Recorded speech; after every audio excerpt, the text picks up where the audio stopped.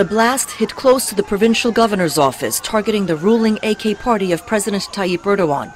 It ripped through the city center, setting buildings and cars on fire. No one was killed, but police say 27 people were wounded. No one took immediate responsibility, but security sources blamed the militant Kurdistan Workers' Party, or PKK, and have launched an operation to pursue suspected militants. This is the latest in a series of attacks in the region since 2015, when the PKK, which has been fighting for Kurdish autonomy for decades, abandoned a ceasefire. It comes one day after the government removed 24 mayors in the region for suspected ties to the PKK, a move the pro-Kurdish opposition says was an illegal administrative coup.